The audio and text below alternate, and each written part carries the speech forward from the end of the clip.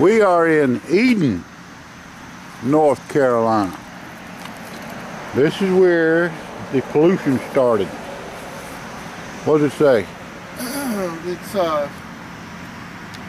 The paper is titled "The Dan River Incident," and it's this warning that you should have no contact with the water or the wildlife in the water because of the coal ash spill. Well, can you read that? You want me to read it? Read it. Where is it from and who it's to? And February 12th, 2014, from the Department of Health and Human Services. It says because of the Duke Power Eden coal ash spill is located in North Carolina's portion of the Dan River, a potential hazard exists immediately downstream of the release. And I'm not sure where that is. Therefore, the North Carolina Department of Public Health is recommending that people avoid recreational contact with water and sediment in the Dan River in North Carolina downstream of the Duke Power Eden spill site.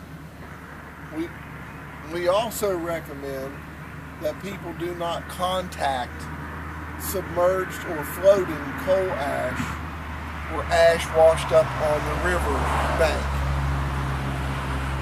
Direct contact with water or sediment may cause skin irritation. Wash your skin that has been exposed to the water or sediment with soap and water. The department will continue to monitor data as it becomes available to identify when health risks are not a concern. This goes on to say they are collecting fish downstream of the spill to evaluate the damage, if any, to fish, and to not consume any fish from the river until they determine whether it is safe to eat them or not. what's the date on that letter, John? The date is February 12th, 2014, from the Governor, Pat McCrory. He's the former mayor of Charlotte. And as long as I got the camera on, let me just thank Duke Power for destroying the river. Pat McCrory used to work for Duke Power. Yep. So I hope the profits that were made from containing that ash in there for several years was worth the life of every fish. Do we know about how much was released? I don't have that newspaper in front of me, but I'm Several thousand tons. Early in the month of February. And here is the river. Lock that up, get that key, John.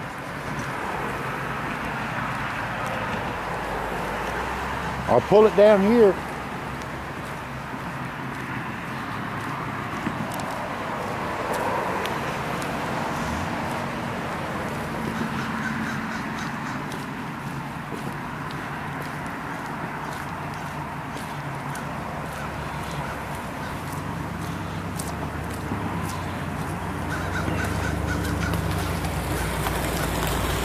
This is the Leaksville Landing Bridge.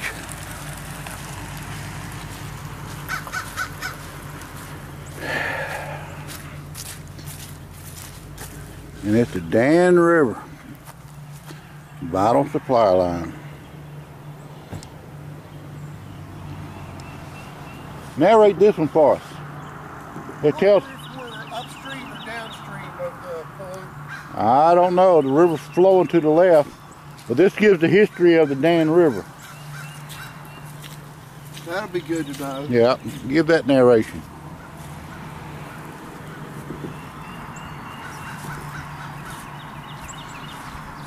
I think that's a French boat right there. I hate these cars coming around here. Roanoke Navigation Company opened the Upper Dan River here for, I'm thinking that word is a bateau. It's a certain kind of boat, probably French in origin. In the 1820s in the towns of Leaksville, which is actually present-day Eden. Let's see, the towns of Leaksville and Madison became river ports. During the antebellum era, farmers shipped their produce downstream to markets in North Carolina and Virginia. On the return trip, the bateau carried goods bound for the town merchants. When Richmond and Danville Railroad reached Danville, Virginia, which is another interesting town, in 1856, bateau traffic decreased below that point. So the railroads came in, the boat traffic was drying up. After the Civil War began in 1861, bateau owners continued to ship goods up and down the river. In Danville, Confederate authorities soon established hospitals, prisons for captured Union soldiers, and a large quartermaster commissary. Early in 1863, the Confederates commandeered Dan River Bateau to transport iron and large quantities of grain and other foodstuffs from Madison and Leaksville to the Danville commissary. From there, the railroad transported supplies to the Confederate forces in Virginia. In the summer of 1863, the Danville firm of Jones, Neal, and Farrer contracted with the quartermaster in Danville to furnish coal to heat prisons and hospitals. Because coal was in short supply in the South, the company reopened the Wade coal mines 2 miles west of Leaksville. In 1863 and 64, Union prisoners from Danville dug a large quantity of coal there. It was loaded on the bateau boats and shipped downstream to Danville. Leaksville Landing, one of these boat docks, which is right here in front of us, was located a short distance up here. So there's a tremendous amount of history on the banks of this river. And that's actually a bateau boat. Yeah. And this was photographed, and it said on the New River in West Virginia in 1872, which we were up there several weeks, well, back in December. Yep. So this is a lot of, is that a person right there? Yeah, leaning on a sack or something. Yeah. There's the kids, probably slaves. That's somewhere up in West Virginia, maybe around Hinton. But, anyway. And this is where we are, and we want to go here when we get through. There's the coal mines. But where's that coal mines? On the river south of us. Yeah. If this is oriented to north. I'd like to see those coal mines. If yeah. Still, we can find them.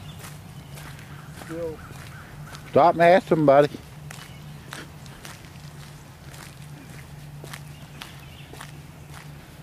I imagine most of that coal sludge is on the bottom now. I read where it was like 4 and 5 feet deep. Kill every damn thing.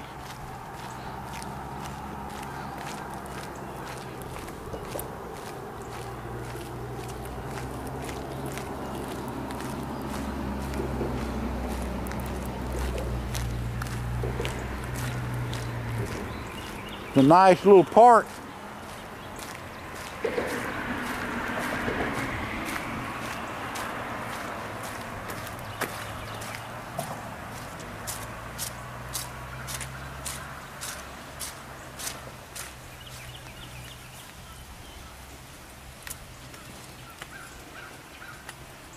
And that is the dam.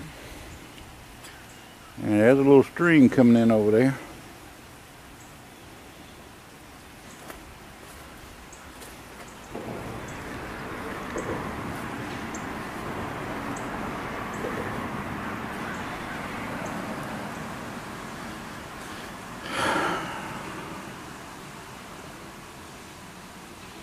And that's some kind of mill up there on the hill.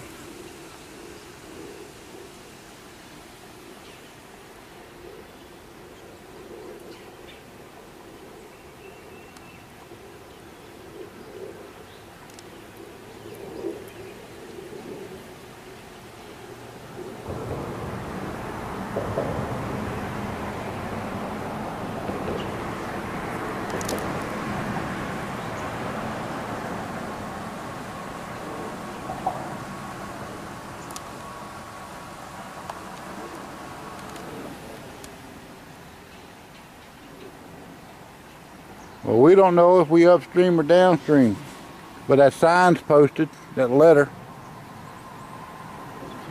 So it must be, you know, it must be downstream. Matter of fact, John, you can see some of that black stuff right here on the bank.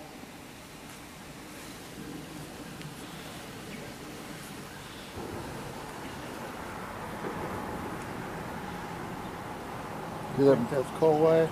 It looks like it. What it looks like to me.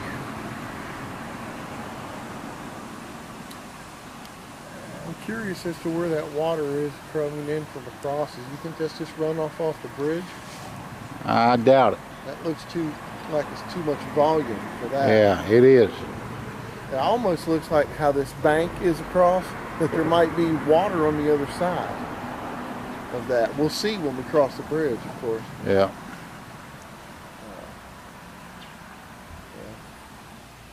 Nature, it'll take nature 100 years or more to clear the crap out.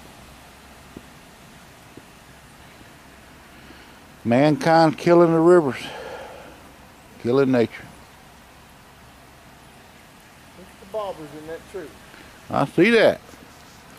You can't eat no fish now. There's a sack hanging up there in that tree with something in it. Yeah.